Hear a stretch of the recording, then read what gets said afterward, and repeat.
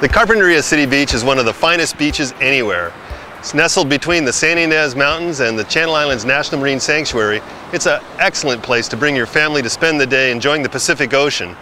Our gentle waves, because we're south-facing and behind the Channel Islands, makes it very safe for children to swim and play in the surf zone. It's a great place to sport fish. There's a wonderful reef offshore, which is an excellent kayak destination where snorkeling is absolutely wonderful.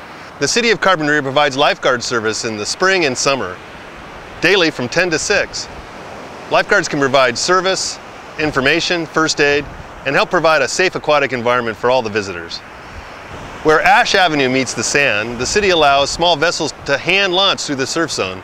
This tradition dates back into the 50s, where there used to be an old boat launch area.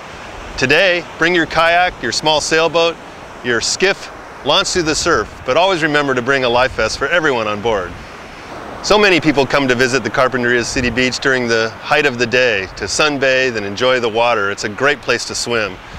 But I recommend you come in the early morning at sunrise, or especially at sunset.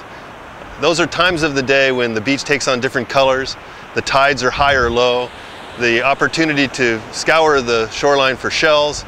It's a magical time at a magical place. Many know the Carpinteria City Beach as the world's safest. That's because it's a south-facing beach. It doesn't get the big northwest swells that are generated up in Northern California. It also has the benefit of being in the lee of the Santa Barbara Channel Islands. Santa Cruz Island provides a great shelter from large waves which might otherwise approach our beach. The Carpinteria Reef is just offshore also, attenuating large ocean swells.